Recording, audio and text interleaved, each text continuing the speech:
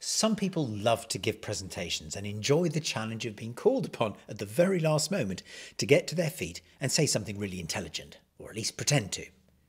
The chances are that you've chosen this session because this is not the case for you. But by the end of this session, you're going to have at your disposal a routine that you can practice, which will enable you to do a short presentation of, let's say, a couple of minutes with just a few seconds or a minute or two's notice. And I'm going to take you through some simple steps which enable you to do this whenever you need to. But first, you're going to need to get some materials together.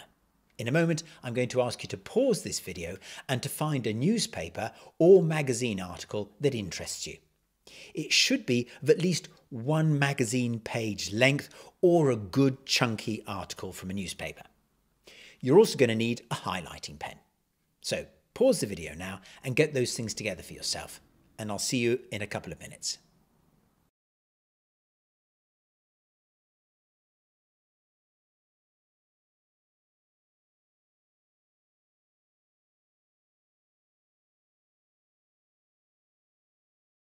Great. Now, I'm assuming that you now have in front of you a magazine or newspaper article ready for the next step. Oh, and of course, a highlighter or some other kind of pen to scribble with.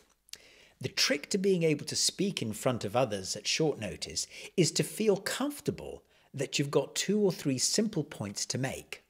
Now, we're going to assume that for the purposes of this exercise, that the thing you would normally be asked to talk about is within your sphere of knowledge.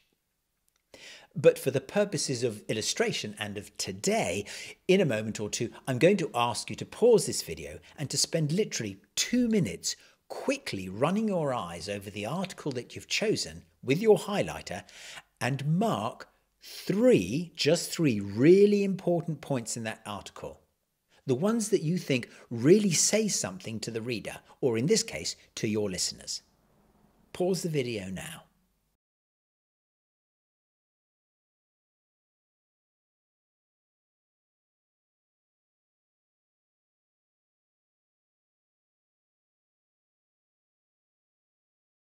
Great, welcome back.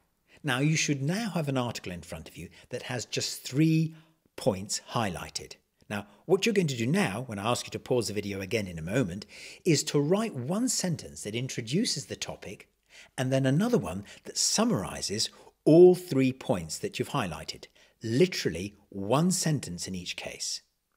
Pause the video now and do that.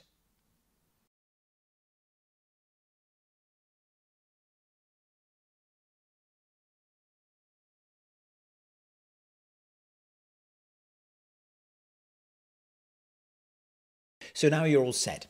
Essentially, you have your script. If you were in a meeting and you were asked to say something with very little warning, you would be well within your rights to ask the person who is running the meeting for a couple of minutes to collect your thoughts, or even just a few moments. You may not need these, but remember that you're perfectly entitled to ask for the time. And after all, they are asking you for your expertise, so the expert gets to choose how to do it. Now, in a moment, I'm going to ask you to pause the video again and to record yourself, perhaps on another device, as you give your mini presentation. Now, I would suggest that you don't fall foul of the temptation to read from the article, but that you just trust yourself to remember the salient points that join up the 3 bits that you've actually highlighted. So stop the video now and have a go at doing this, and I'll see you again in a few minutes.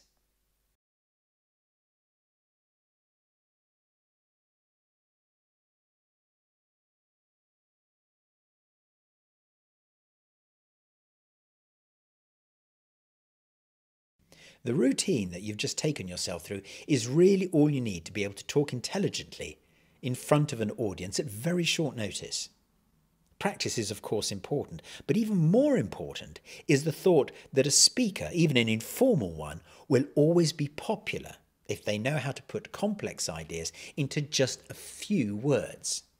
And you really don't have to worry about all that detail that you carry around in your head, or half carry around in your head.